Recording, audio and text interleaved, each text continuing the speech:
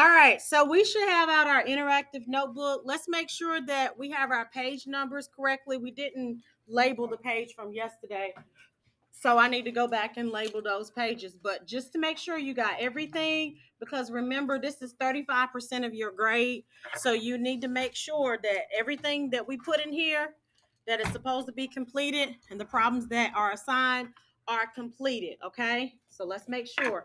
You should have already put your name here. This is my book, so I'm going to put this is my book. Your name should already be there. That's page 1. We put intro. Page 2 is the syllabus. Page 3, rules. Page 4, math practices. Page 5 are your Math 1 formulas. And by the end of the year, we'll, of course, have all of this filled in, okay? Page 6, goals. And we've already completed this page. So if you don't have this page completed, please make sure you go back and complete this page, because when I do your notebook check, you won't get 100% credit if the pages are not completed. Questions? Okay. Intro to Unit 1. Okay, intro to Unit 1. That's page 7. Page 8 is the real number system. Real number system. Page 9 is real number graphic organizer. Real number graphic organizer.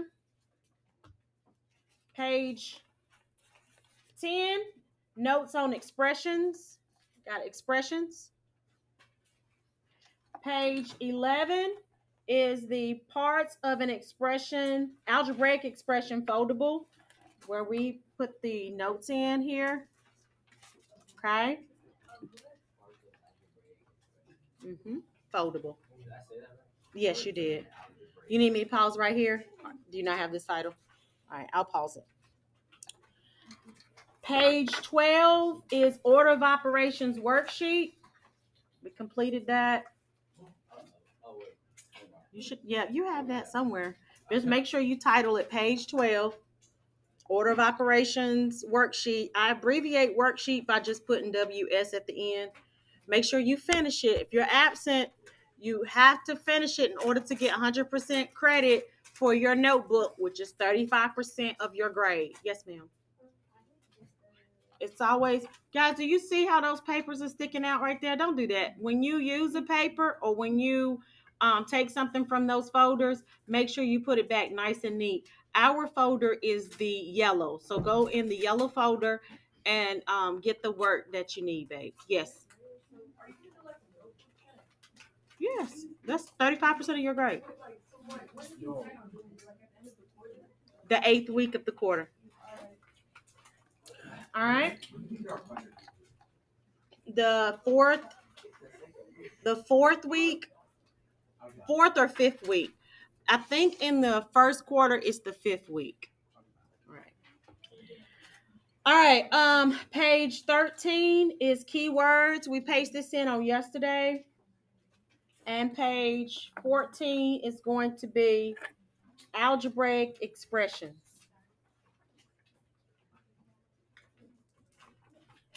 Algebraic expressions, and we're going to put WS at the end for worksheet.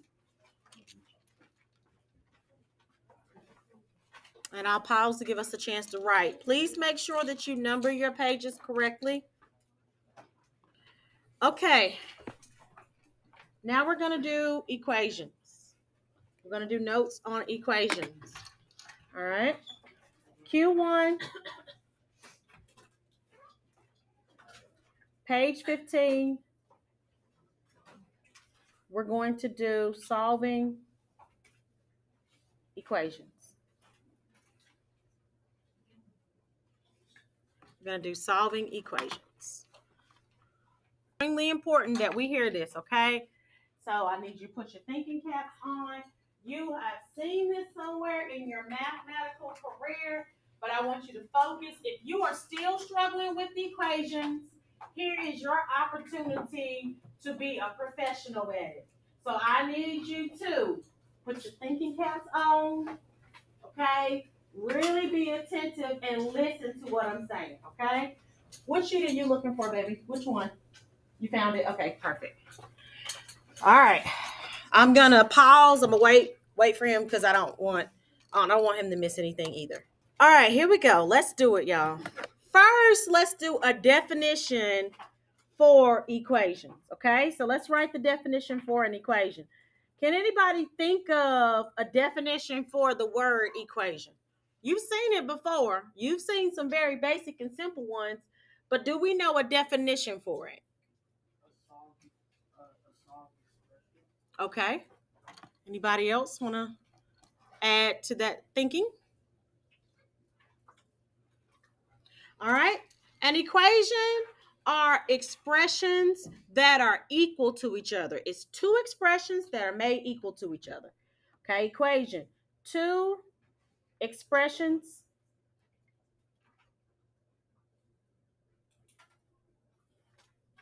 that are made equal to each other.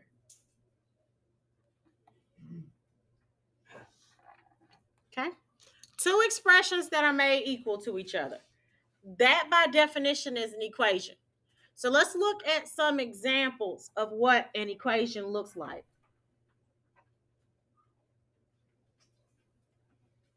Okay? Some people are still writing, so I'm going to pause for the calls.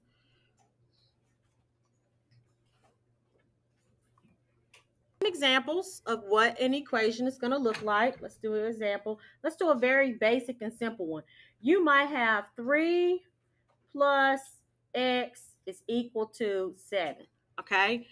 This is considered to be an expression. It's an algebraic expression. And even though you have one lonely number sitting over here by itself, they consider that to be an expression as well, numerical. Okay? So you have two expressions that are made equal to each other. Yes, sir. Write them on a piece of paper because your notebook you hand turn that in. Okay.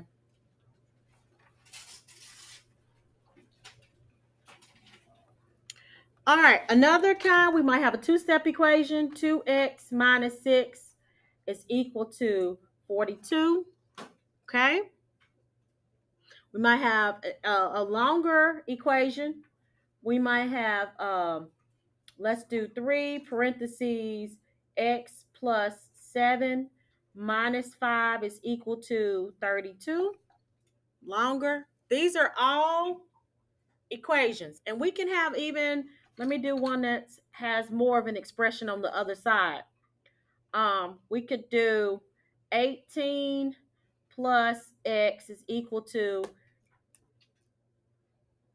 10 parentheses x minus 5. Okay? These are all examples of equations. Some are small, one step, two step, multi-step equations. What do they all have in common? There are two expressions that are made equal to each other. And of course, you don't always have to use x. I probably should have used different variables. X is just the one that is so popular to use, but you can use A, B, C, D, elemental P, okay? You don't have to use x. Any questions so far? So now let's write some basic steps on how to solve. Is every problem going to be solved the same? No, every problem is not going to be solved the same. I'm just going to give you a generic, basic way to solve multi-step equations, but you're not going to do them all the exact same way. Questions about what Ms. Reyes is saying? You okay? Yes. I'm going to give you a generic, basic way to solve equations, but you're not always going to use the same steps for every single equation because the numbers are different. Okay, so let's do some steps, please.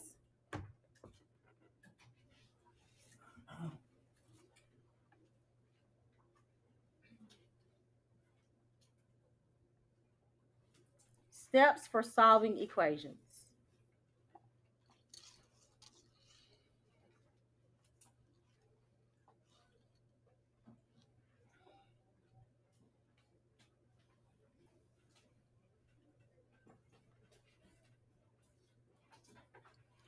Step number 1.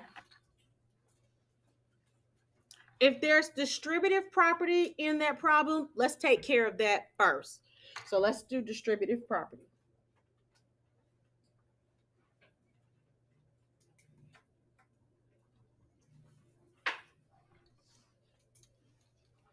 Yes, babe. Hmm?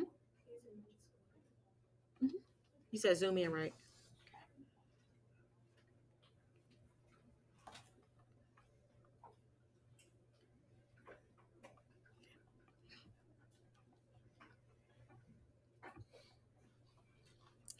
Step 2, combine like terms on each side of that equal sign separately first. See what you can combine on each side of the equal sign separately before you start moving things. Okay? Combine like terms on each side of the equal sign separately. Before you start moving stuff, see if you can combine like terms before you start moving things around.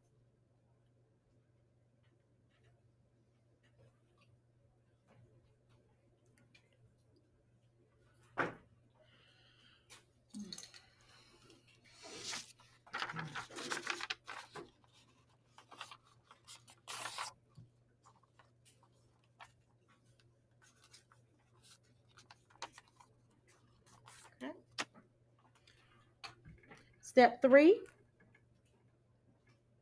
move the variables to the same side. If you have variables on different sides of the equal sign, in order to solve for that variable, all the variables need to be on the same side. They need to be together.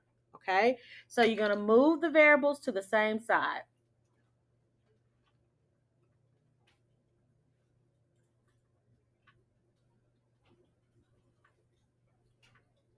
Move the variables to the same side. How do you move the variables to the same side, Ms. Reyes? By using inverse operations, okay?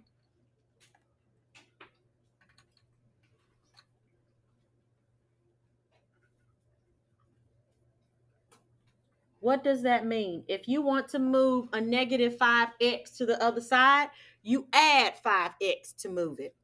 If you want to move a positive 2p to the other side, then you subtract 2p to move it, okay? So you use order of operations to move those variables to the same side.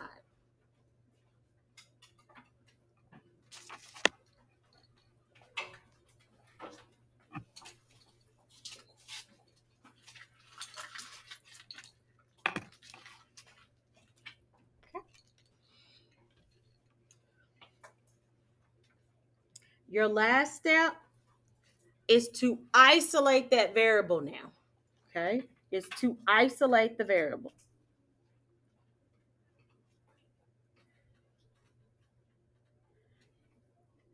Okay? How, Ms. Reyes, do you isolate the variable? By using inverse operations.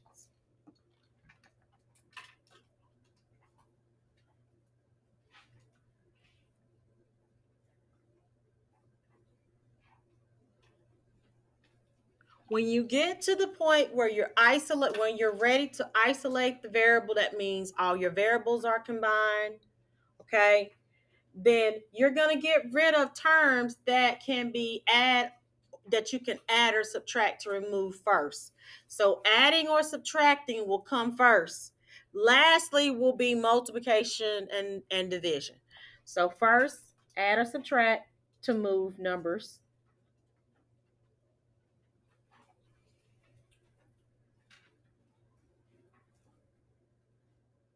Try that first, and then multiply or divide to move numbers.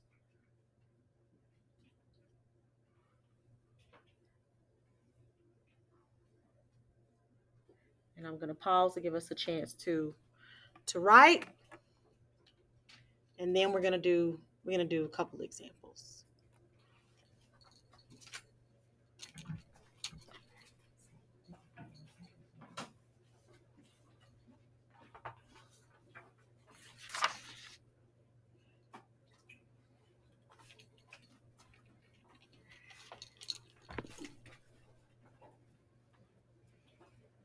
Do some examples. Okay, I don't have enough space at the bottom to really start an example and actually complete it. So I'm gonna continue page 15 on my next page. Okay, so this is continue. If you have enough space, then you can use that space. I don't have enough space. Okay, so this is still page 15. Page 15 continue. Okay. All right, so let's try this one. I'm gonna do I'm gonna jump right into it, Miss Reyes. That's what you're gonna do. We have a negative 20 is equal to negative 4x minus 6x. Okay, I'm gonna solve this equation. Miss Reyes, how do you know it's an equation? Because I have two expressions that are made equal to each other. Okay, what am I trying to find, Miss Reyes? I'm trying to find the value of x. Any questions about my logic before I start using steps to find the value of x?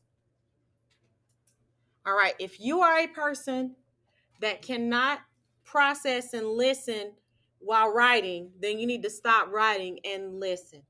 Okay, I'll give you time to copy at the end. Okay, but if it helps you to write while I'm talking, as long as you're actually taking in the information, then keep writing. Okay, you have to know yourself as a learner. All right, so our very first step is distributive property. Do we see distributive property on either side of that equal sign? Yes or no? Do we see distributive property anywhere? Y'all, just use your words. No, okay. No distributive property. And Miss Reyes, what does distributive property look like? Like this. I may have 3x plus 7, right? This is distributive property because what am I going to do with the 3? I'm going to multiply it times both terms in the parentheses. This is called distributive property. And I don't see in my expression where that exists. Do you see that? All right. So no distributive property. 2, combine like terms on each side of the equal sign separately. Let's look at this side. Is there anything to combine on this side? No. What about this side over here? Yes. When I combine that, what does that give me? Negative 10x. Excellent. So I'm going to bring this down. Negative 20 is equal to, combine these like terms, and that gives me a negative 10x. Any questions about what I did there? Okay. So now, the next step is to move the variables to the same side. Do I have variables on both sides of this equal sign? No, I do not. Okay. Lastly, isolate the variable. That means get x by itself. Okay. So how do I get x by itself? What do I do to get rid of this negative 10? I divide both sides by a negative 10. Why do I divide both sides by a negative 10? Why am I using division? Very good, because it's the inverse operation of multiplication. The operation that's automatically between the negative 10 and x is multiplication. The inverse of multiplication is division. So I divide both sides by a negative 10. What's negative 20 divided by a negative 10? Positive 2. Bring down the equal. Okay. Negative 10 divided by a negative 10 is what? It's just 1. So somebody said x. Any questions about how I got that? I'm going to pause to give you a chance to write. Yes, baby, go ahead.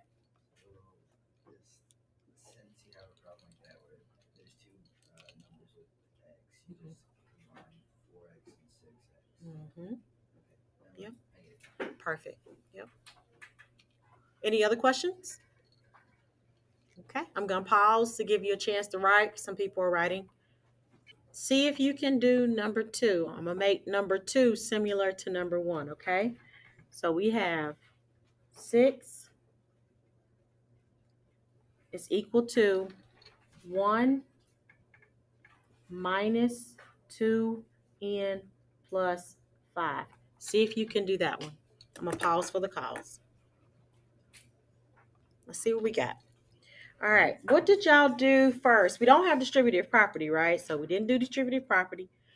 What about combining like terms? Can we combine like terms? Yes. Yep. So what terms, do we have anything that we can combine over here? No. But what about on this side? What can we combine? 1 and 5. What's 1 plus 5? 6.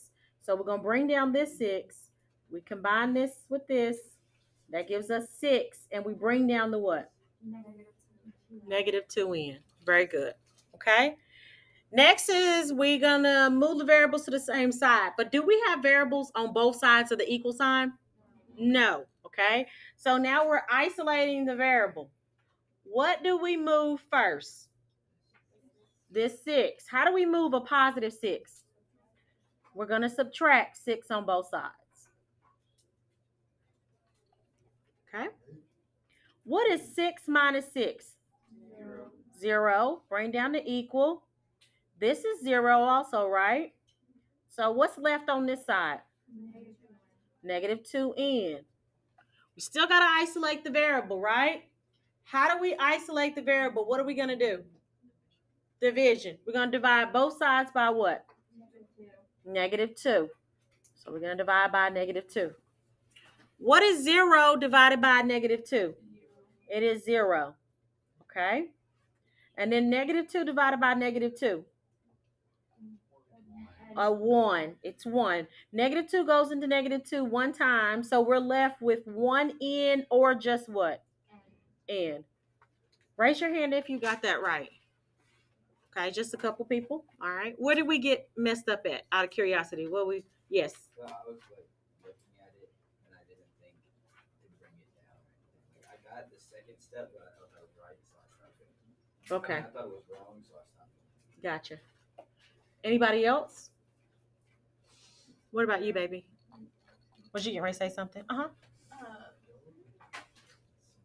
swore my brain died. Something other than 0. You saw 0 and was like, that happens a lot because we don't realize that 0 divided by any number is going to be 0. But if it's the other way around, like 5 divided by 0, that's undefined, not possible. Okay? All right, let's try another one. You got a question? You got your hand raised? You sure? Okay. Let's try this one, okay, y'all? 8x minus 2 is equal to a negative 9 plus 7x. Take your time. We have steps, okay? Just try. All right, let's try. Yep, you should have seen it. Oh, God. It was like 10 people looking at me like, God, don't. All right, here we go. First step is distributive property. Do y'all see distributive property anywhere in the problem? No. So skip step 1. The second step, yes, baby. Okay, distributive property looks like this. Okay, that's what, or sometimes they'll have the parentheses first, n plus 8, and the number be, this is still distributive property. You got it? Okay, so you don't see, that's okay, baby. So you don't see that on either side. That's distributive property. So now, let's look at each side separately. Can I combine anything over there? No, can't combine those. They're not like terms. Okay? Can I combine anything over here? No. You can't combine those because they are not like terms. So now we're going to move variables to the same side. Do I have variables on both sides of the equation? Yes. So I need to move them so that they're on the same side. I practice always moving the smaller one so I don't have to really deal with negatives that much, okay? So which one, but you can choose something different. Does it matter? It doesn't, as long as you do the math right. Which one do you want to move? Do you want to move 8x over here or 7x over there? I would also. This is a positive 7x. How do I move positive 7x to the other side? Subtract it, because the inverse of addition is subtraction. So let's subtract 7x. Whatever you do to one side of that equal sign, you have to do what? To the other side. Does everybody know why? Or just you've accepted it? I don't know. I just accepted. You've accepted. Okay, so let me explain why. All right, so if I'm gonna use Bubba and Shaquita, okay? So listen, Shaquita. All right, so if Bubba has they my kids, my baby kids. If Bubba has $10 and Shaquita has $10, okay, they're equal, right? You see the expressions are equal? It's equal. So if I take $2 away from Bubba, in order for them to be equal, what do I have to do with Shaquita? I have to take $2 away from Shaquita. These expressions, even though they don't look the same, they are equal. So if you take something from one side of the equal sign, you got to do the same thing to the other side, or they're no longer equal. Any questions about what I said? That is why that equal sign is there for a reason. This side is equal to negative 4x minus 6x. This side is equal to that. This side is equal to negative 20. These expressions are equal to each other. Any questions? So whatever you do to one side, you always got to do to the other, or it's no longer equal. It's not an equation anymore. Okay? All right, so let's continue. So on this side, I have what? What's 8x minus 7x? X, 1x, or just x. What's left over here? Negative 2. Bring down the what? Equal sign. Any questions about this side? No? Okay. Over here, what's left over here? Negative 9. Because this right here is what? It's gone. It's 0. Any questions so far? Now we got to isolate the variable. How do we get x by itself? Adding 2. Somebody said, is that you, Tan? Add 2 to both sides. So when we add 2 to both sides, this is 0, and I'm left with what over here? The x is equal to what over here? Negative 7. Somebody said it early. That's fine. Any questions? Okay, I'm gonna see how many people give me the death stare on this one. The evil, the evil eye. Boy, y'all should have seen your faces. I was like, dang. Is that a 9? Which one? A. This is a letter A, y'all. My pinky hurts like super bad. Your who? My pinky hurts. Poor Pinky. I was like, it is hard. What'd you do to it? We're outside playing football. Oh, that's why. I missed it, and it hit my pinky, and it hurt super bad. Yeah, it's probably gonna hurt for another day. So A plus 5 equals negative 5A plus 5. A Q is, to me, is like this. That's, to me, that's a Q. I didn't even see your Q. This is a, that's okay. This is a A. Oh, yeah. No, you can't have it both ways, y'all. I mean, it's long enough. It looks like this. It's long. I'm telling you, it's an A. They the same. So we do not have distributive property. Okay, we cannot combine anything over here. We can't combine this either. So we're gonna move the variables to the same side. Which one do you want to move? Do you want to move 1A or negative 5A? I would move negative 5A. What's the opposite of that? Plus 5A. It is the smallest. A is smaller than negative 5. No, negative 5 is smaller. Negative 5 is smaller. Go ahead, baby. All right. Yeah, negative 5 is smaller. All right, so we have 1A plus 5A. Go ahead. Yeah. Oh, it's right there on the wall. What's 1A plus 5A? 6A. Bring down the plus. This is gone. Oops. Subtract 5. This is gone. Divide by 6. What did we say 0 divided by 6 is? I have to. It's time to go. I just wanted to put that in the video.